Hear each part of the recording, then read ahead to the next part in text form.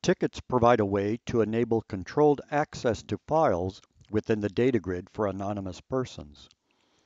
The data grid is a highly controlled environment. Every access is authenticated and every operation is authorized.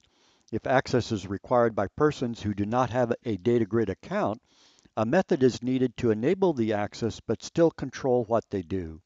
The concept of tickets was invented to address public access to manage collections. Tickets provide an ability to access a file in the data grid without having an account while retaining some measure of control. Any person who has a ticket can use the ticket to gain access. The controls that are imposed can include an expiration date for the ticket. The use of the ticket can be limited to a specified time period. The number of allowed accesses. The ticket may allow an unlimited number of downloads or a specified number. Permission to write data into the data grid. This is a dangerous option since an unknown person can deposit data.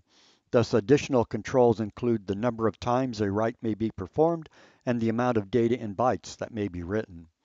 The data grid tracks every use of every ticket, monitors the usage, and automatically deletes the ability to use a ticket when a controlled limit is exceeded.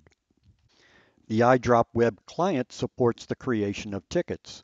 The steps that are required include selecting a file, clicking on the Tickets tab, clicking on Create, entering whether a read or write ticket is being created, and the expiration time, the number of allowed uses, the number of files that may be written, the amount of storage space that can be used, and whether a landing page is shown when the ticket is used. The system then creates a URL that contains a unique identifier for the ticket. The system checks this identifier to impose the usage restrictions. The URL can be loaded into a browser to download a file. An example of the URL that is created for a ticket is shown here.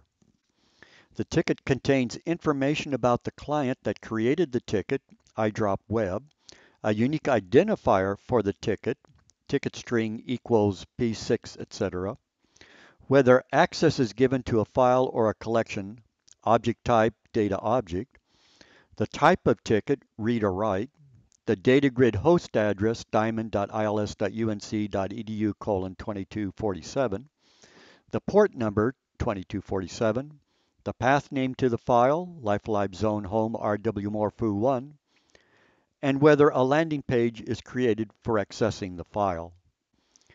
The iDrop web interface for defining a ticket is shown here. This displays the ticket that is created, defines the access permissions, and shows the usage.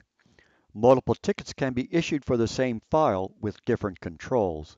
In practice, tickets are an effective way to share data that must have some controls.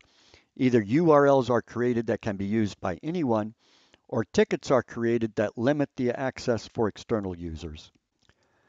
Take 7 minutes to complete exercise 22. Create a ticket for sharing data. You can use the iDrop web interface, select an expiration time, and select the number of allowed accesses. Please load a paragraph on describing what you did into the lifetime library in the sub-collection class INLS 624 by the end of today's class.